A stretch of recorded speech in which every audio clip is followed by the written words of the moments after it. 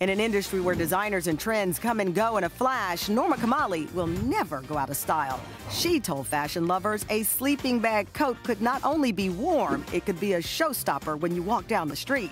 She also told people a one-piece can stop them in their tracks better than a bikini.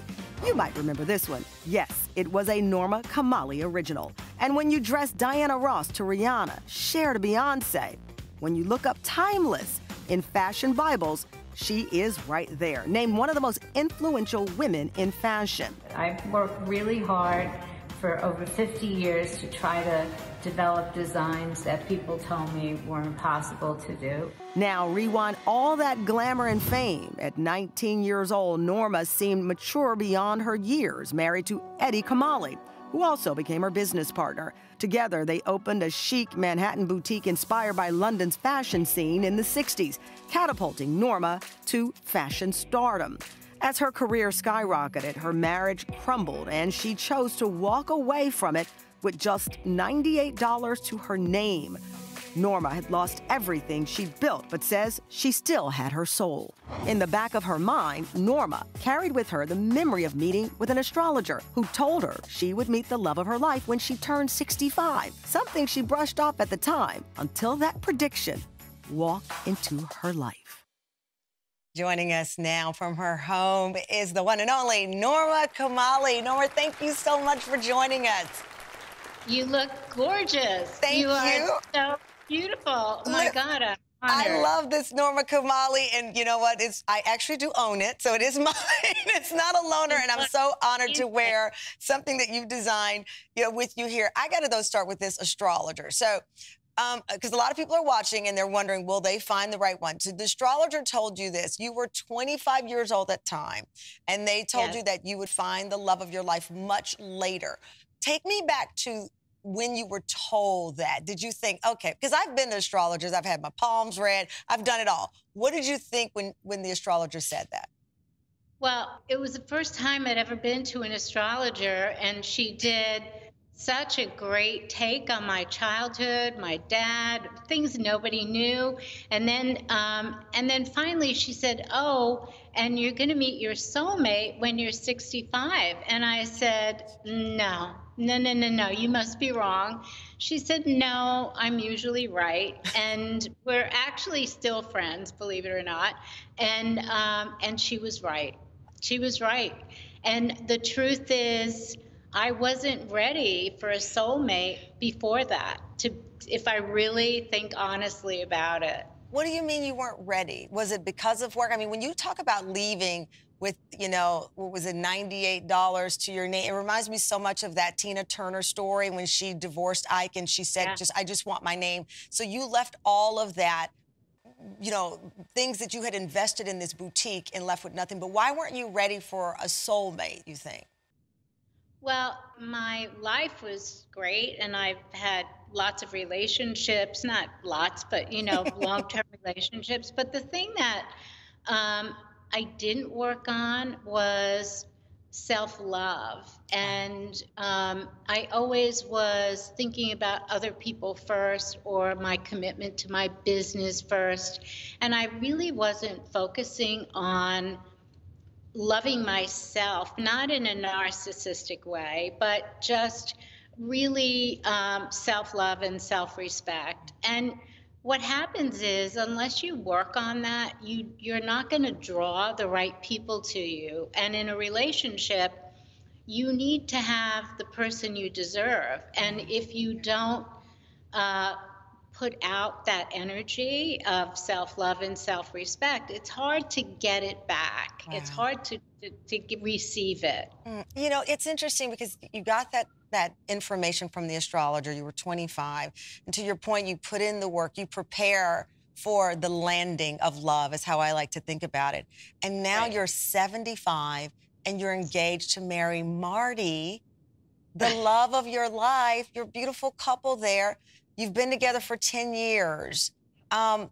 Why take this step now? Why do you believe this is the fulfillment, if you will, of what the astrologer said, but also the fulfillment of the work that you put in to preparing for this soulmate?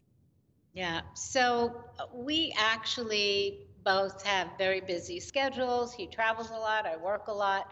We have a great deal of mutual respect and core belief systems. And we never talked about marriage. It never really meant that much to us because we were so connected in so many ways.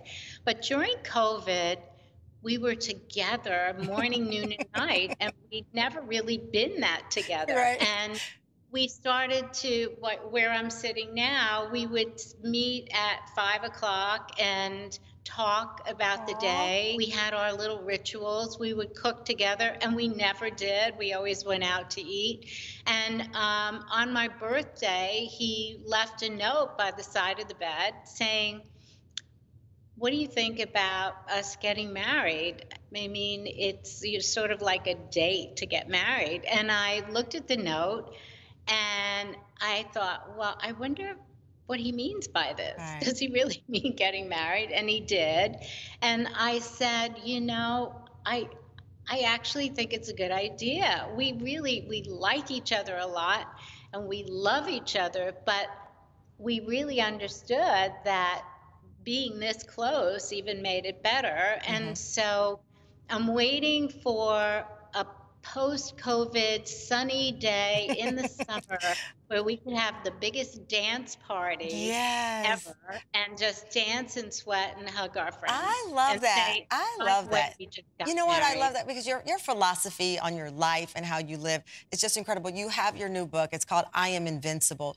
And you talk about aging with power through each of the decades of your life, from your 20s, your 70s, and in your 50s. And you've talked about at age 50, making this big decision. I'm 50 now, of just getting rid of everything. You cleaned out your closet. You just got rid of all of the excess and stripped your life down. You were 50 at the time when you did it. I have something to tell you, and you don't know this, and I'm only revealing this now. When you were doing that, my friend Andre Leon Talley, who you know, contacted me and said, Norma Kamali is cleaning out her closet. You need to get this coat. You need to get this coat. I didn't think about it. He then told my husband. And for my birthday, my husband surprised me with something from your closet. And I have never worn it in public. Here it is right now. My husband surprised me. I was supposed to wear it to the Emmys. The Emmys didn't happen last year, but this is from your closet. And I think about you in the spirit of what you talked about at age 50, these routes that we go through in life as women, as people, to determine who we are, that this journey belongs to us. So thank you for my coat that I didn't get a chance to wear to the Emmys, and thank you to my husband. That's really what sustainability is about, where this jacket has a whole new life experience with you, and it makes me so happy. Tamron, 50 is just so incredible. Yeah. It's one of the biggest transitions through the decades, and 50 sets the tone for the rest of your life. Prior to 50, there are all these milestones you have to meet, but the way you go through 50 and how you reinvent yourself, and look what you've done. I mean, you're like the textbook example of what can happen at 50. So from here on out, anything is possible. The book is called Invincible. Norma, thank you so much for being so real and so inspiring. And the next time you want to unload anything from the closet, I'll come by if you need a friend. Thank you. It's such an honor. And this book is so inspiring. Thank you so much. Thanks a lot.